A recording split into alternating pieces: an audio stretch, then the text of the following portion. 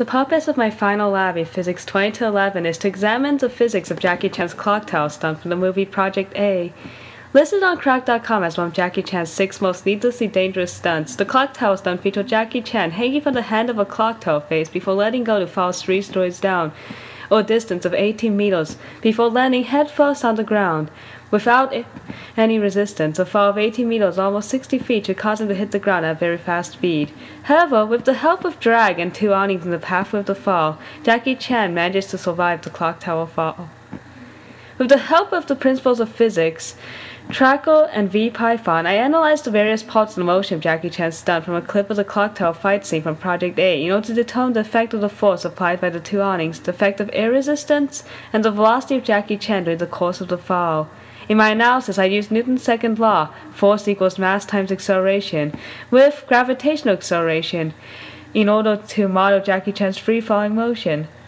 Secondly, I used the drag equation in order to model air resistance on Jackie Chan. And finally, I approximated the forces exerted by the 2 awnings as spring forces, which each acted with increased magnitude as Jackie Chan fell further downwards up until the point when the awnings broke. To start the procedure, I exported a clip of the Clocktower stunt into Tracker and tracked the motion of 3 different objects, Jackie Chan, the first awning, and the second awning. In order to account for the penny motion of the camera, I split the video into 2 tracking sessions. The first with the origin set to the location of the first awning, and the second with the second awning set as the origin. I also calibrated the video to the height of Jackie Chan at about 1.7 meters, and used the measuring tape through various points of the video to make sure this calibration checked out with the known height of 18 meters for the total fall.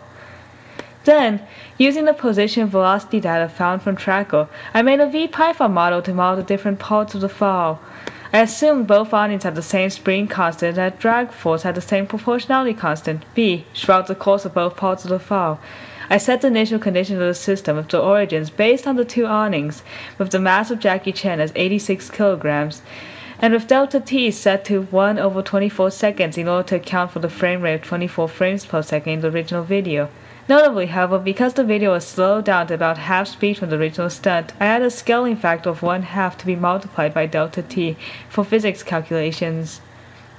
After approximating values for the spring constants for the awnings and the proportionality constants for air resistance until they gave results that most closely matched the data, I ran the simulation with the position from the model graphed in red against the position in the original observed data graphed in green.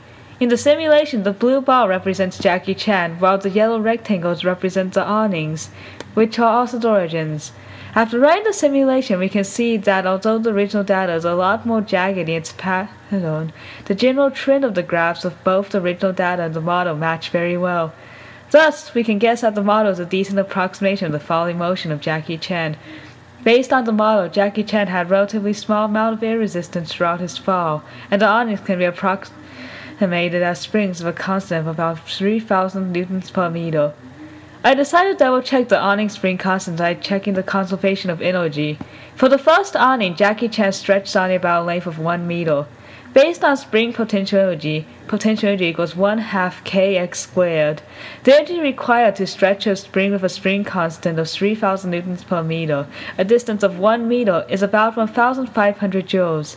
Then, using the work energy principle with the speed of Jackie Chan being 6 meters per second before hitting the awning and 2 meters per second after hitting the awning, we found that Jackie Chan lost a kinetic energy of about 1,530 joules by hitting the awning. Accounting for imprecisions due to the measurement errors, this calculation is reasonable evidence that the model of the awnings spring with a constant of 3,000 newtons per meter is somewhat accurate. Finally, I created another computer model in order to account for a what-if scenario where Jackie Chan falls the same height of 18 meters without the 2 awnings. I ran this model as one continuous fall with the origin still set as the first awning and plotted it against the observed distance for the whole fall. Again, the green line represents the observed data while the red line represents the model data. We can see that in the model where the forces of awnings don't act on Jackie Chan, he hits the ground at a time of 4.25 seconds, which is almost 1 second earlier than he hits the ground in the observed data. Furthermore, he hits the ground with a speed of 10.5 meters per second, which converts to about 23 miles per hour.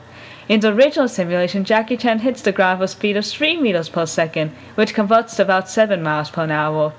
Thus, the awnings in the fall caused Jackie Chan to hit the ground at speed more than 3 times slower than the speed he would have hit the ground at if he had just fallen straight down with only air resistance. Though it's hard to say that Jackie Chan would have died from the stunt without the awnings, the significant decrease in speed by the awnings likely helped allow Jackie Chan to improve his landing so his head wouldn't instantly hit against the ground with all 860 newtons of his weight force at once. Regardless though, the Clocktower stunt was a very dangerous one and did injure Jackie Chan's neck severely. In conclusion, we can safely say that with or without the help of awnings, it'd be ill-advised way to replicate Jackie Chan's Clocktower stunt at home regardless of how pleasant your backyard clock tower may appear.